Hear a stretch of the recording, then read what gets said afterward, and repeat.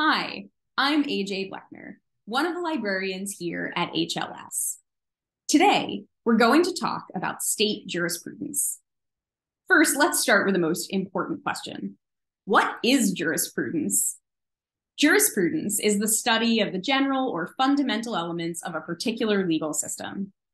For our purposes, when we're talking about jurisprudence, we're often referring to something like an encyclopedia of law. Think of, for example, the American Jurisprudence, one of the most well-known legal encyclopedias. You may have encountered this national legal encyclopedia before in your research. If you're working on a legal question in a particular state, a state jurisprudence may be the most effective place to start your research. Let's use New York as an example. In this jurisdiction, there's a publication called New York Jurisprudence, which is a comprehensive encyclopedia providing detailed coverage of New York's civil and criminal laws, both substantive and procedural. What a great place to start if you have a New York legal question. While sources of state jurisprudence are often available in both Lexis and Westlaw, today we'll use Lexis.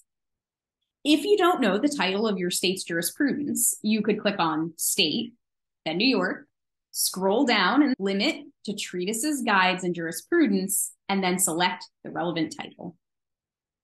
If you're looking to see if there's a state jurisprudence in another jurisdiction, go ahead and follow those steps. However, because we know the title, we could also go into the search box on the Lexis homepage, type New York Jurisprudence, and click the link to it in the drop-down suggestion menu.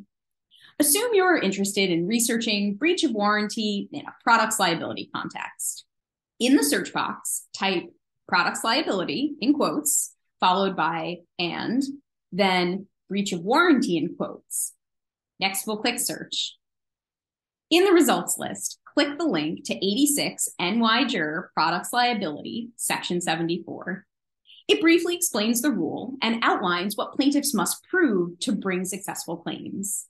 Notice how in the footnotes, it also provides references to primary sources. Jurisprudence can be great for starting your research. Remember, it's not only New York that has one. Many states have publications like these to help you move forward with your research. Definitely take advantage if your state has one. I hope you enjoyed this tip of the week. If you have questions on this topic or other subjects, please ask us.